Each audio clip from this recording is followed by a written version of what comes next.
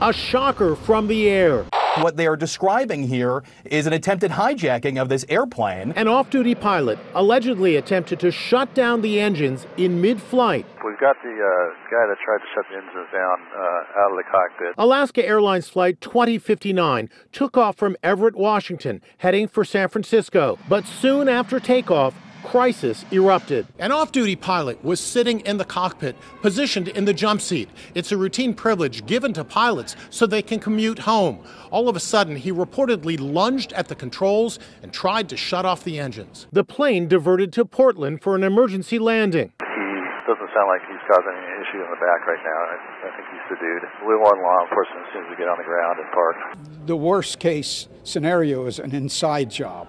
And this was an inside job. It's very hard to stop it.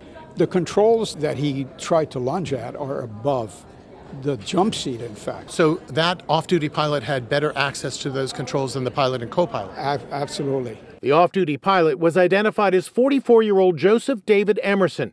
He was charged with 83 counts of attempted murder, one for every person on board the flight. According to Alaska Airlines, the captain and first officer quickly responded. Engine power was not lost, and the crew secured the aircraft without incident.